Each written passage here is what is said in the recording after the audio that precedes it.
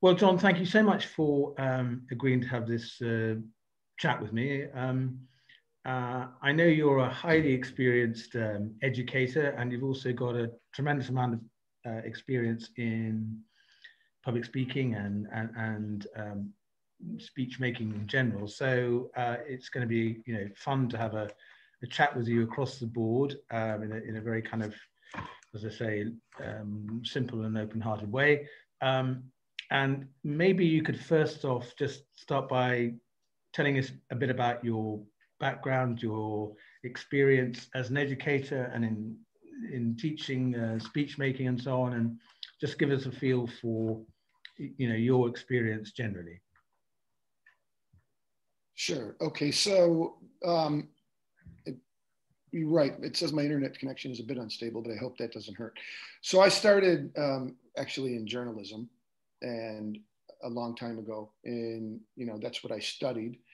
I did very little writing. I went right into education with a master's in education and literature. So I did a dual master's program in the US at Syracuse University. And my first 10 years, I worked in what they called urban schools, inner city schools, or in the urban schools. And in the urban schools, you had to really pay attention to language if you wanted to, stories, literature. You had to choose the right stories to bring students, into that realm. And have them hopefully then have them care about it. So I've been teaching since 1980. So yes, I've been at it a long time. I spent 10 years in the States and then teaching English literature and, messing around with drama. And then I showed up here in Florence and took a job here at the international school. And so my career has been just that, teaching English lit, everything that goes along with it, poetry, public speaking. And it's at one point, I did dabble back into journalism as a columnist for a magazine that covered Italian soccer in England called Football Italia, Calcio Italia. So I went around interviewing, players and coaches in Serie A. So that was okay. It was fun. But over the last 6 or 7 years, I got involved in television, a film that was an international, Germans, Italians, and Canadians, part live action, part CGI, and I was the dialogue coach. So, and that called Mia and Me, and so always involved in these kinds of fun. If it isn't fun, really, I don't know. I don't think I could do it. So. About 6 years ago, I got involved in TEDx Youth through a student, actually. A student wanted to bring TEDx Youth into the school. He went off and got a license. He attended an event. And of course, the license doesn't follow. So I started preparing. He asked me to be the advisor. I then went off to Brooklyn and to a TEDx event and got the license so that we could, my students could perform, present in front of more than 100 people. So now I have, I started that, and then, training students. Well, it went along with the English lit, really, public speaking, the manuscript speech, the off the cuff, ability to comment on text, to stand in front of the group. And then TEDx, with TEDx, it got a lot more serious, with a lot of different rules and so on, and proper speech making, speeches of between, anywhere from 5 to 12 minutes for the younger students, right. Students in high school. Adults would come in and speak. So, and then World Speech Day, I was invited by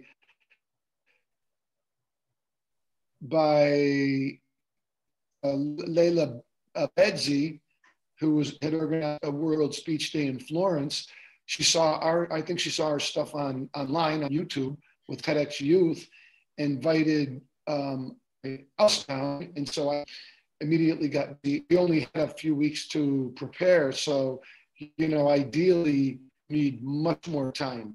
So now, the students they're really sold on this. They enjoy it. They have something to say, small children. But yeah, so middle school, high school, and that's where we are now. We're just now, I have a student who's helping me organize. Another student is with a teacher who is doing a video club. So it's, it really encompasses much of, a larger part of the school. It isn't just me and, the few students. So that's, where I started and where I am now. Okay. Well, we'll maybe circle back to talking about public speaking and speech making in a moment, but I'm really interested what you were talking about with involving students in the actual kind of preparation and organization of World Speech Day events, because really at the heart of World Speech Day is this kind of notion of involving others and also kind of devolving everything. So there's no central kind of hub, if you like, but organizers are responsible for their own events and so on. So there's that sense of devolved activity. And it seems like that you've been able to kind of instill that into your own activities at the school. So I'd be fascinated to hear how that's worked and what people get out of it, both in public speaking terms and also organizational terms. Have you found people kind of come forward and want to get involved? Is that how it's worked? Well, they do, yes. They, the older students, of course, are, and look, let's be frank and honest. The older students are always looking for, let's say, something to add to their college application. Yeah. They're motivated, and they really are motivated. Now, that's not to say that they aren't genuinely interested, because they are. I think that first and foremost, when the leaders, or let's say the teachers, are passionate about the subject matter, about an event, or we had a whole bunch of students show up, for example, to a BLM, a Black Lives Matter protest here in Florence. Yep. They want to be a part of those initiatives that mean something, and it means something to them. Okay. And sure, they are obviously they are thinking ahead. Okay, I'm in the International School of Florence, and we're not a big school, but well, 500 or 600, okay, 550 students from K through 12. We have I've never changed my view, or the way I have seen the students.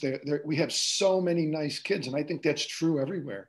Yeah. I think what happens is that if you really care about what you're doing, in my case, literature or theater, arts, the World Speech Day, TEDx, you have to be able to transmit that to them, in terms of what is it? Kids ask, students ask, well, what exactly what do I have to do?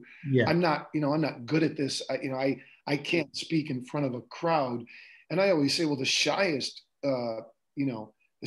people sometimes and often make the best actors, the best speakers.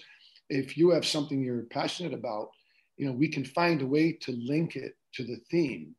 Yeah. So they do come, to answer the original question, students, I also do I'm the advisor for the student newspaper, which is called the Tuscan Times. And I let the students, you give them responsibility and they're happy to take it. Yeah. So the students, they interview the outgoing editors, editor-in-chief and the assistant editor, interview the students who are interested. They know each other best. So Okay. we like to, let's say, to use a cliche, put the ball in their, in their hands and say, look, I sit back and I try not to get too excited and, jump in and tell them what my ideas are. But they run the meetings for Tuscan Times, for TED. They did it all. And for World Speech Day now, this is the first time I've asked a really enthusiastic young lady if she would be my organizer.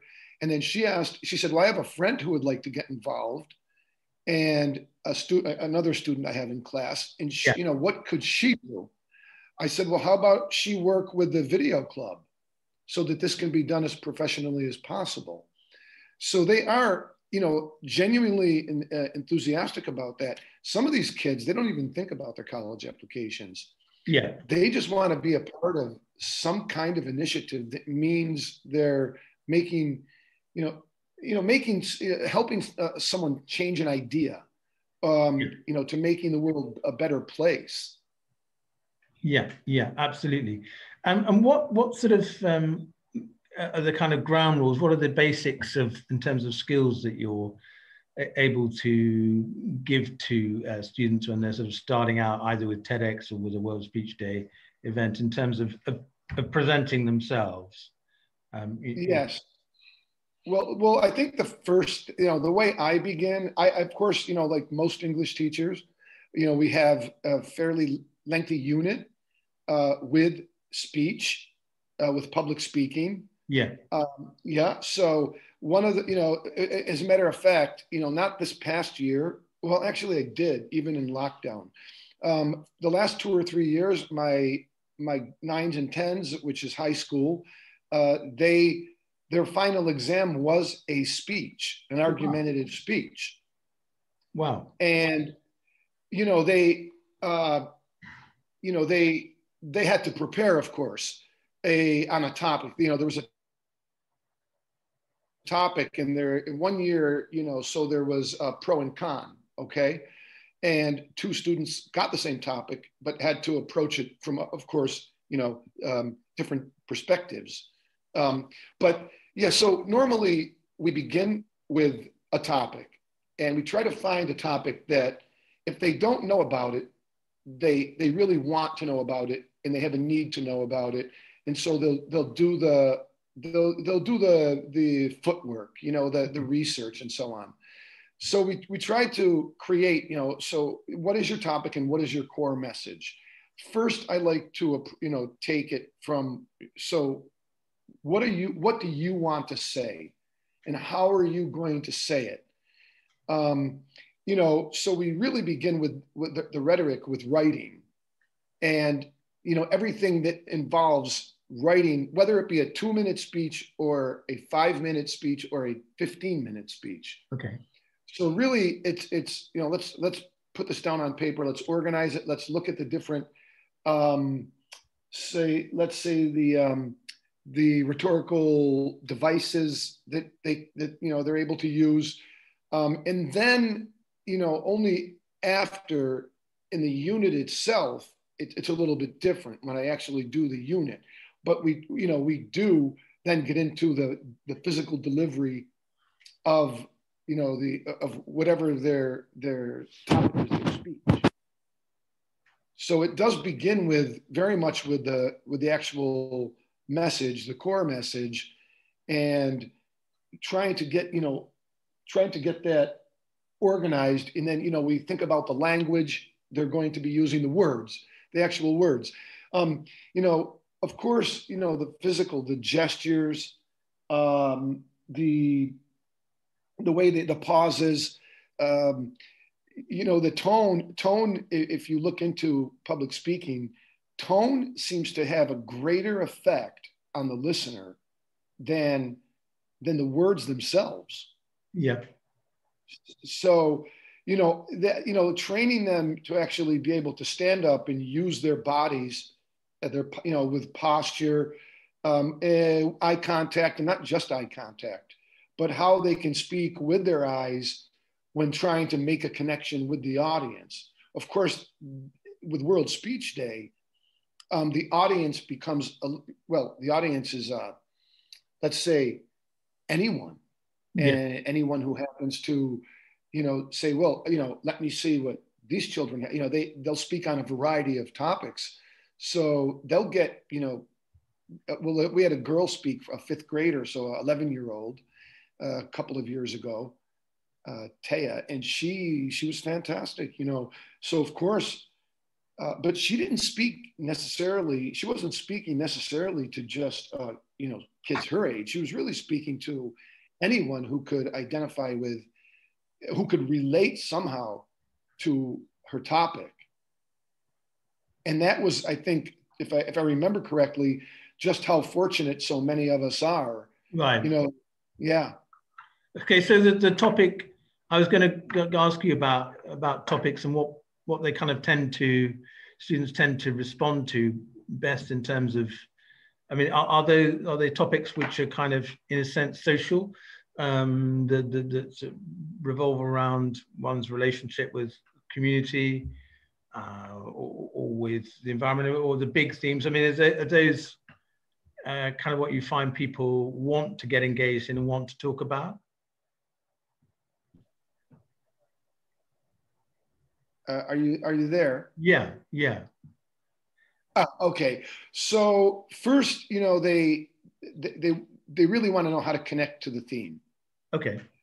And which is what, and so once they do that, for example, a couple of young ladies came up to me the other day and said, okay, so humanity at a crossroads. And we spoke about that briefly. And,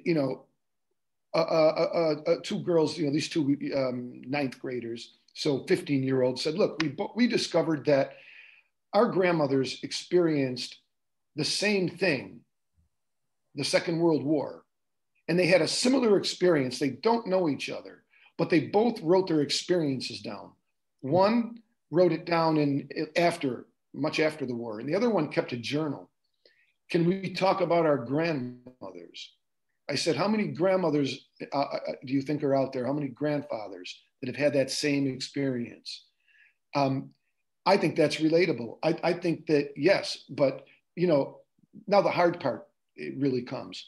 So the topic, they look at, TEDx doesn't necessarily say you have to have a theme. Yeah. Okay.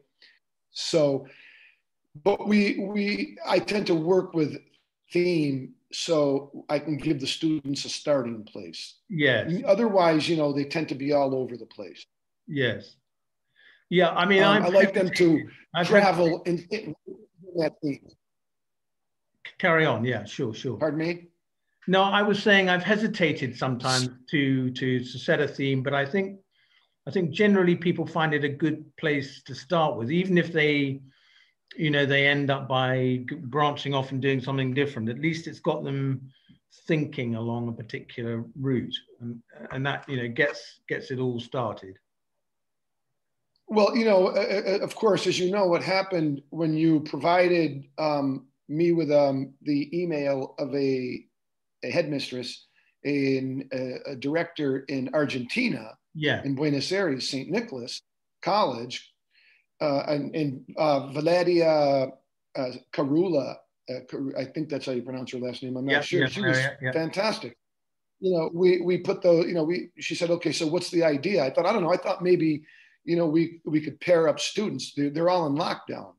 And these students took the theme and, they worked it out. They were all older kids, but they did work it out, and they co-wrote. And then, as you know, of course, they co-delivered. The younger children, they need a little bit more assistance with, say, focusing, because sure, there's the focus is really important, so that, I always ask them, look, can you write down your core message in a sentence or two? Yeah. What did you want those people out there that, and you don't know them, when we did World Speech Day in Florence twice, we had an audience. Yeah. And that was wonderful. there's something about young people going up to a podium, going up on a stage and speaking in front of a group. It does wonders for them. Yeah. But when we did that with TEDx in front of 250 people. So I listen to them. I just say, okay, so shoot, what kind of ideas do you have? And then there's always an idea we can work with. Once they get their focus, then I think I can help them organize. To make sure there's a flow of ideas and it isn't just random. Yeah. And I think that's fantastic advice that, to ask them to put down their proposal in 1 or 2 sentence maximum. I mean, that's, in a sense, the key to all professional writing. If you're writing a feature film script, that's really the test of, can you put that down in one sentence, and will that be persuasive? So I think it's a wonderful discipline to have, and to give people, as you say, that sense of focus, which I haven't heard talked about in that way before, but I think it's a great word. It's a great way to describe what you have to have within the speech, however informal, to get it to be persuasive, which is that, that sense of focus. Yeah. So, that's where the modes of persuasion, when we do the unit, of course, we get into the ethos, logos, and pathos of it. And also, Cicero's 5, what did I, Cicero had basically five rules that for him, this is what speech was, the canons of rhetoric. right. So invention, arrangement, style, memory, and delivery. Right. Okay. I think that probably, you have to talk about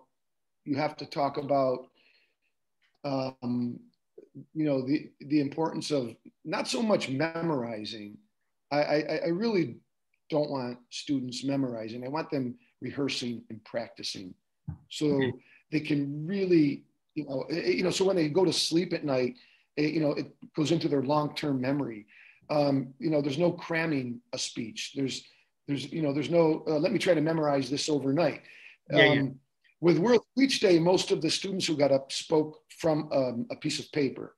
Okay. Students from other schools, but with TEDx, they're able to. They had a lot longer to prepare. Yeah. It was. I had a club at school, and I do now. I did start a club, a World Speech Day TEDx Speakers Club. Okay. So, for students to come after school on Thursday, so I can help them prepare. They're doing all the writing. So they do, it really helps because we do have students at school now, 50% of our students, all middle schoolers, 50% of the high schoolers, but we can also do that online. It isn't difficult. Yeah. Okay. Yeah, they need, first and foremost to, what is that idea? Let's see if we can express that in a sentence or two, and really in one would be ideal. And then if that makes good sense, now we can, start to, work on this. And, how are we going, what are we going to do with this in terms of, is there going to be an anecdote or two, a story? Is there a strong, I always tell them strong beginning and strong finish. Yeah. Because that's what people remember. That's what they remember. Yeah. Oh, I mean, apart from the sort of the fun of doing it, do you think that and I hope this isn't a leading question, but I'm interested, your students who've either done TEDx or World Speech Day or whatever, do they get something out of it? By that, I mean, a slightly different, a bit of rewiring, if you like. I'm interested because of what I see as the kind of the strange impact of public speaking on one's pattern of thought and outlook. I think that the quick answer is yes, absolutely. And, I guess then you would say, well, how do you know? If it isn't, because it really, for the, especially, younger kids, older kids alike, when, how often do adults ask children, what their opinion is on something?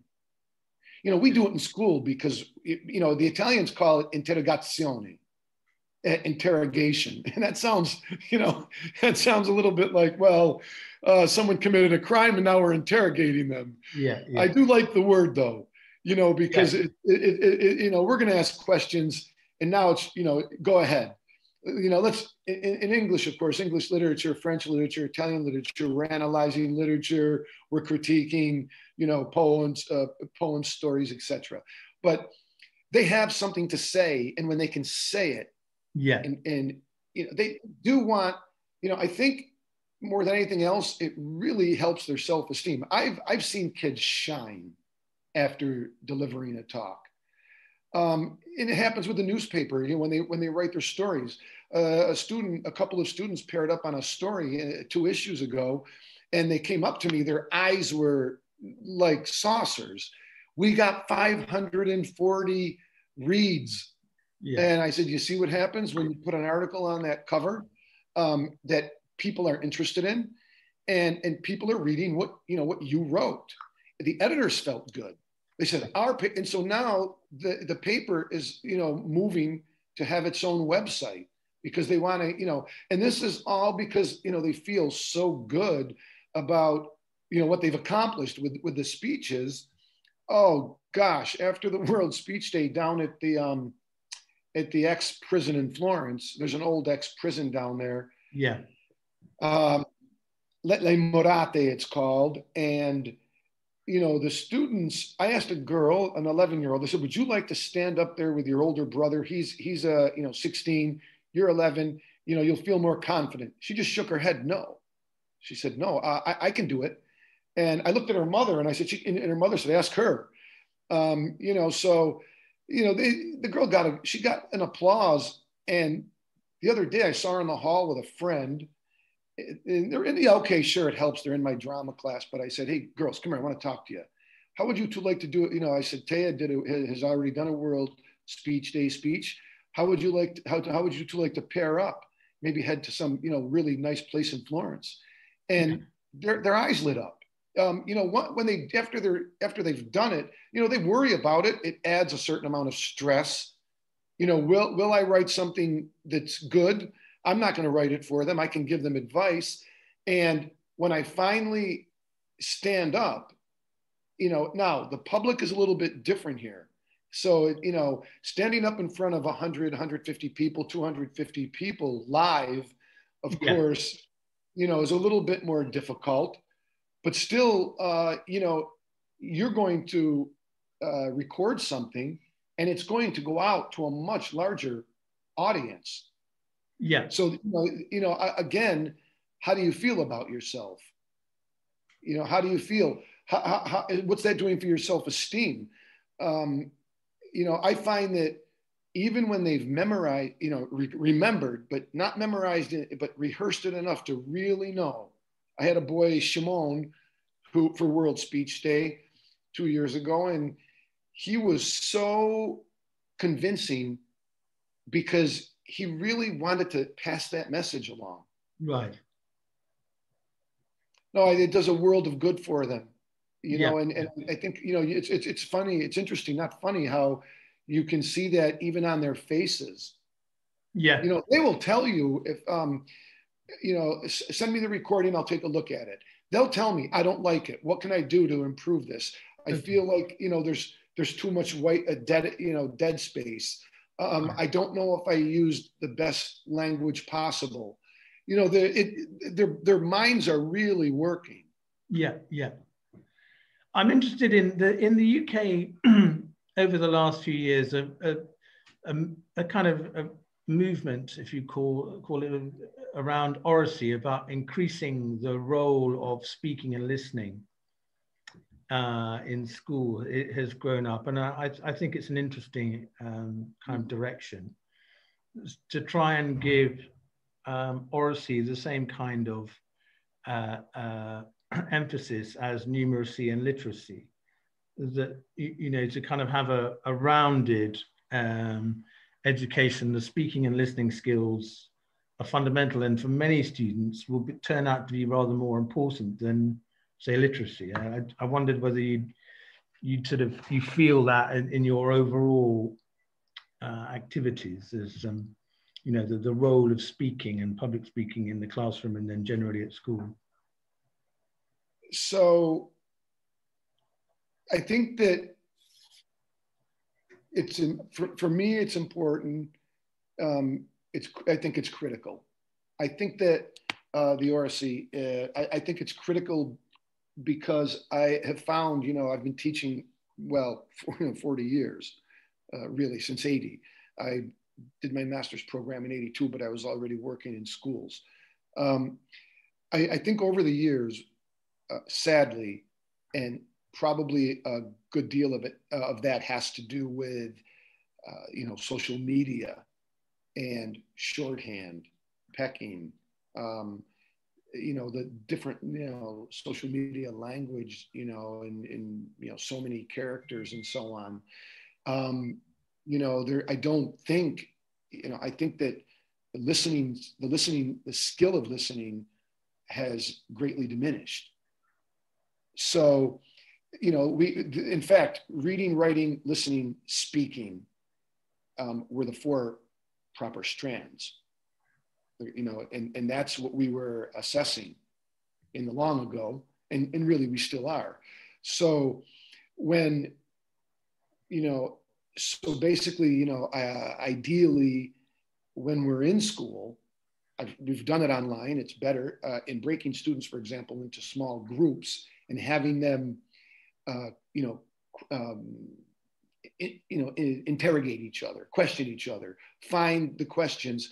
I look for in small group or even large group students, are you listening? Are you able to take what this, your classmate said and apply that to your own thinking? Whether you disagree with it or agree with it doesn't really matter, but can you apply it? Have you really taken it on?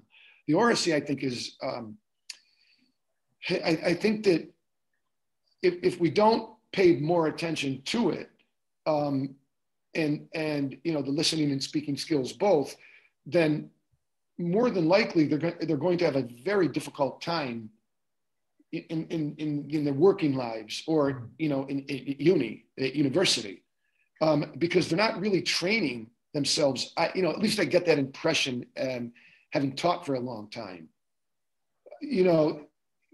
Obviously you have to work on that with them. Today we listen to, it's Martin Luther King's birthday today.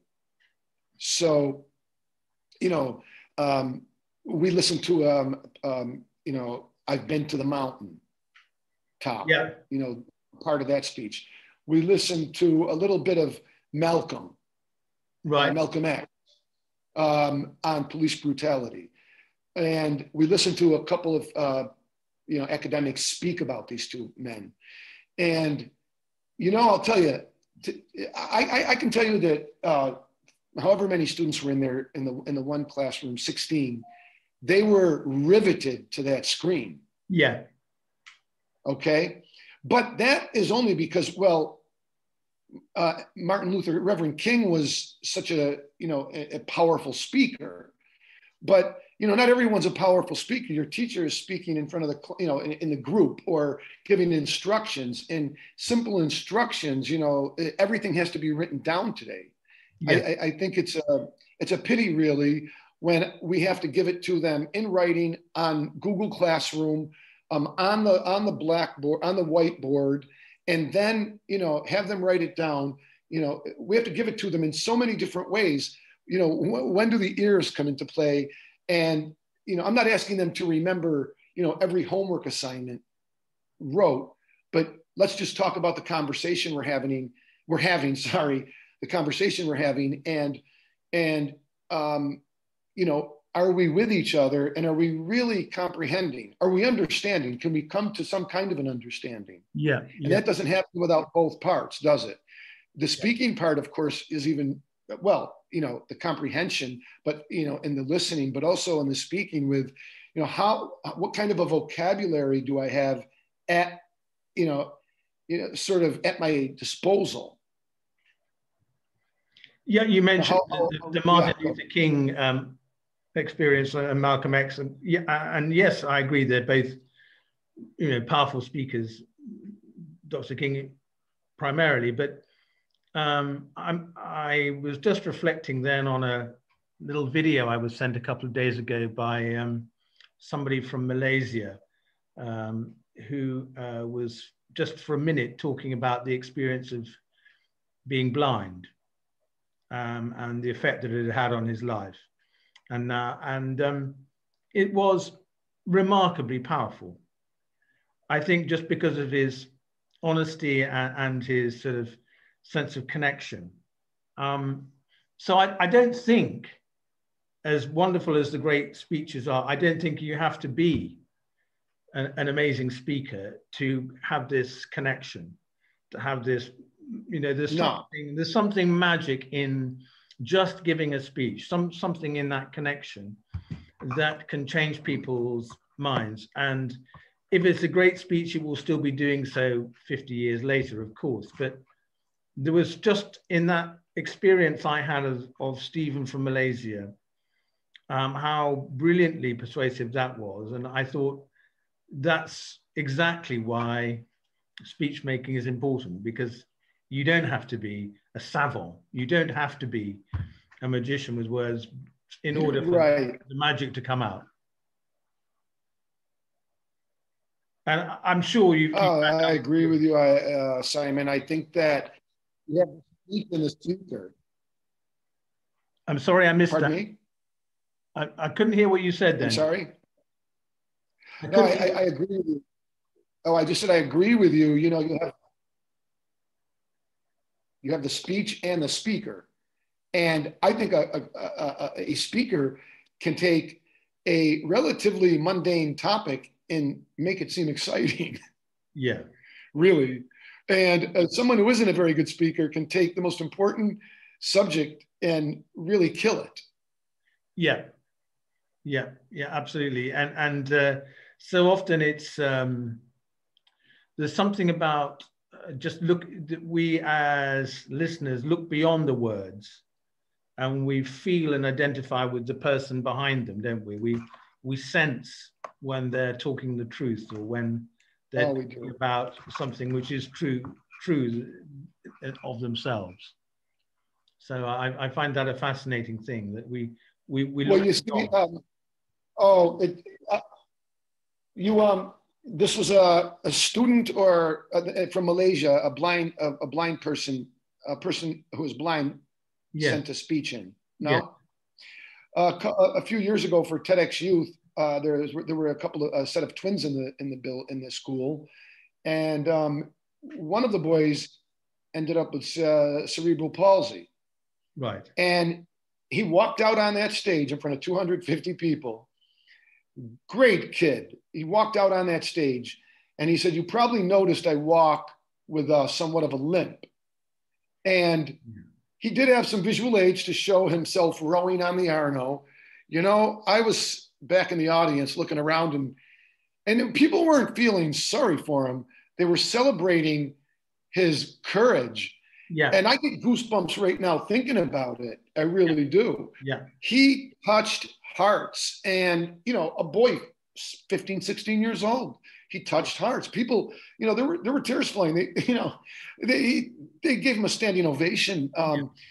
He was just incredible. And, he wasn't this powerful, professional speaker. He was someone who had something to say, a story to tell. Yeah. Yeah, we've had various contributors from the USA, and there is an association of handicapped people in the USA that contributes to World Speech Day. And I think, there's so much more that we could be doing to encourage them to take part and to feel part of a public speaking activity. It seems a very kind of valid thing to be doing. Yeah, Simon, I think that one of the tasks is to draw those young people out who really want to say something but are afraid. Yeah. And often they're people with the best messages. I mean, if not to get, I don't know anything about medicine. I just know that from my reading that fear restricts the blood vessels in the brain, and when kids get afraid, we had a head of school, an academic dean. She could beat red in her neck every time she stood up to speak. But in putting students on the stage, let's say, putting the spotlight on them, young people, they might. That's why they have to really rehearse and practice, because if they really know and have it committed and are committed, otherwise, the blood vessels restrict. They get afraid and they draw blanks and they lose their place. Yeah. Well, it doesn't happen when they have the paper in front of them, of course. Yes. But then, of course, they're not speaking with as much conviction. But they are. I think that's somehow getting those people, and we find it in classrooms all the time.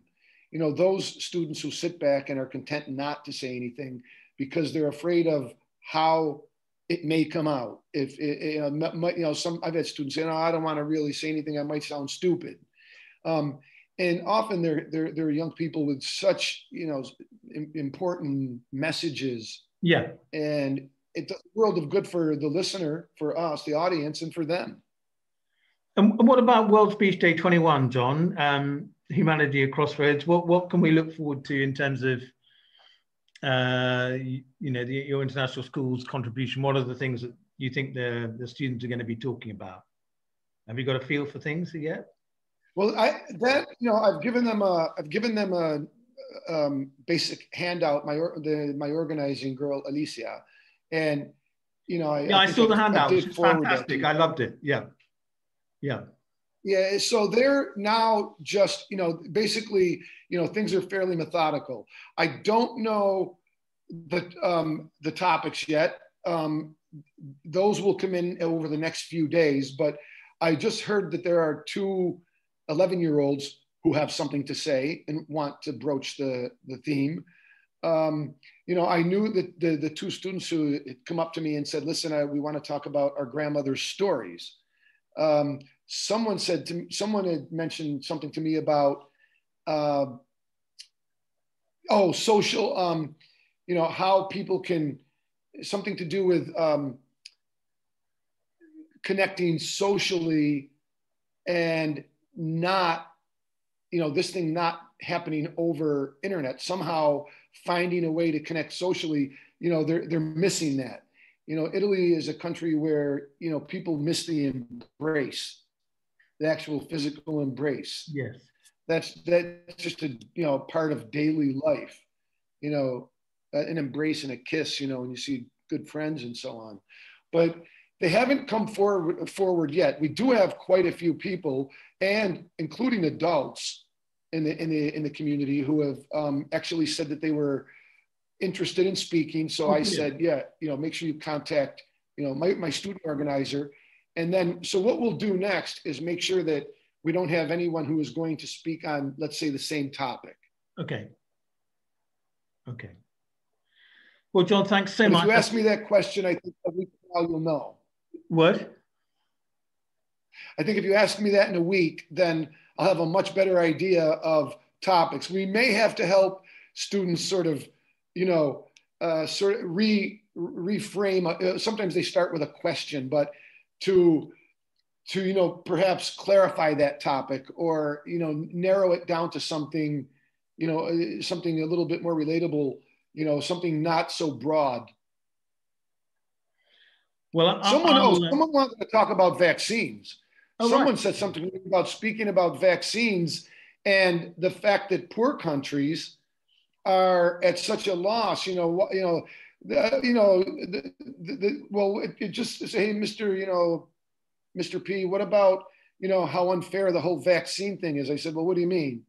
And she said, "Well, the vaccines are for rich countries. Poor countries how are they going to get vaccines if these vaccines cost so much? Who's going to cover their health care? People don't have access to health care. I said, well, it sounds like a good topic. You know, let's Yeah. get together and talk about that. So that I forgot about that idea. Yeah, lovely idea, lovely. Well, John, thanks so much for sparing the time. Now that's been a great kind of tour d'horizon of what you're up to and the speech making at your school. So I'm really looking forward to seeing once again, some very, very talented speeches from some super talented students. So thanks very much indeed. Oh, you're welcome. Yeah, we're really so happy to be a part of it, and in watching it grow it's wonderful. Now I don't have to go out and look for students; they come looking. I want to give a speech.